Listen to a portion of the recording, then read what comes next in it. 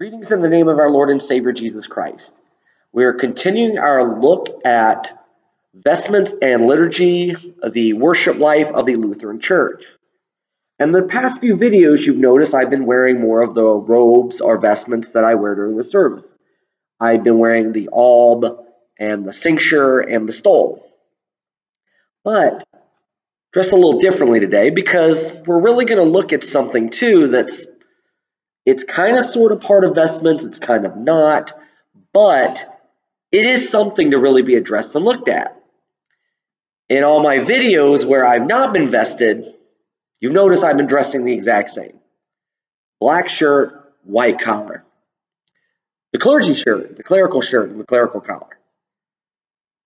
And contrary to popular opinion, it didn't originate with the Roman Catholic Church. Instead, it was invented in 1865 by a Reverend Donald MacLeod, a Church of Scotland minister in Glasgow.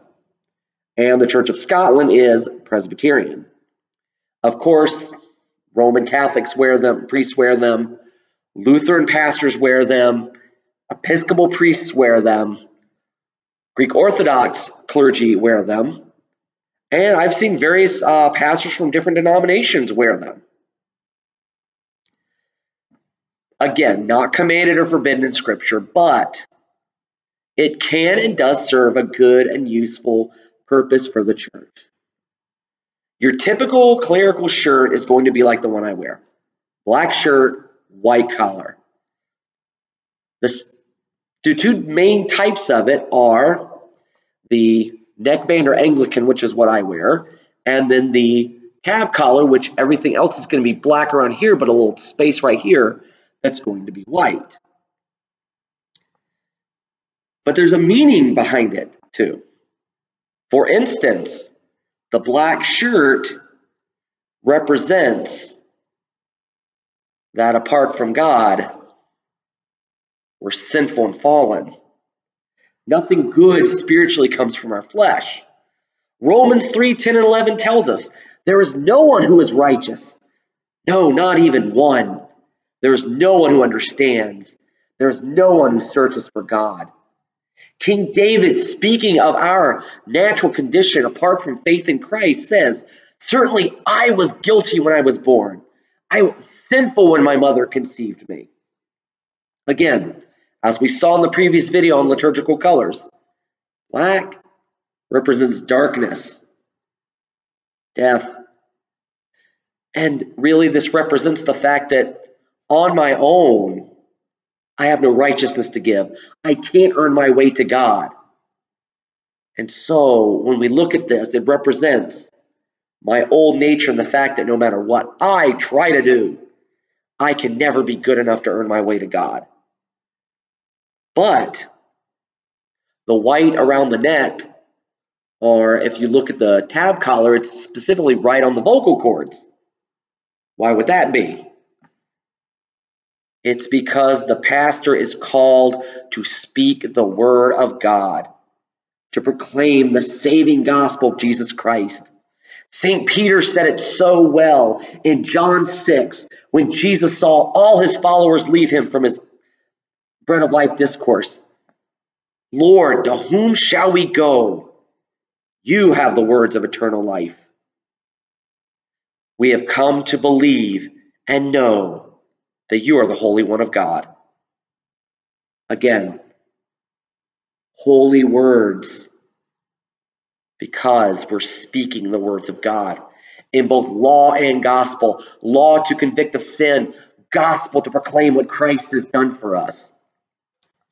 And there's another function for this too. For lack of a better terms, it does serve as my uniform / work clothes. Think about it this way. You go out in public, you see someone dressed in blue dress slacks, blue shirt, and a big shiny badge on their chest. You know they're a police officer, one who has sworn an oath to protect and serve. That's what the shirt helps do for me. It helps to identify myself as a pastor, one who's called and ordained to proclaim the word of God. couple of examples is that so many times while wearing this shirt, I have been very fortunate to have good conversations with people who've had spiritual questions or maybe were wrestling with spiritual issues, and they knew they could talk to me because I was wearing this. They knew I represented Christ.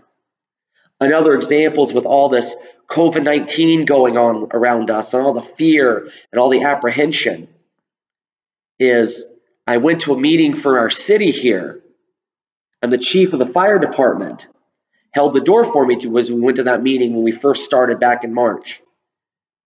And looking at me, he said, "You're exactly who we need here, a man of the cloth, because we need prayer and we need God." Again, it's not commanded or forbidden in Scripture. Again, it doesn't somehow make me more or better of a pastor because I wear it, and it doesn't make someone who doesn't wear it less of a pastor.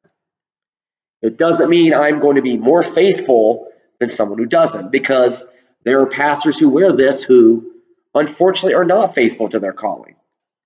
And there are pastors who don't wear this who are faithful to their calling. There's also pastors who wear the clerical collar who are faithful to their calling. Those who don't, who are not faithful to their calling.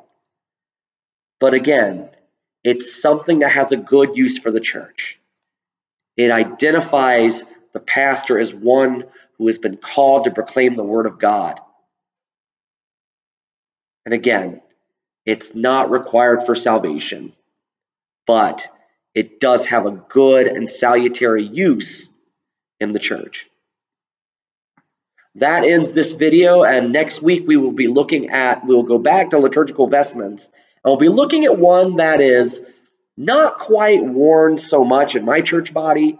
There are a few pastors who do, but it's called the chasuble, and it is a communion garment. God be with you.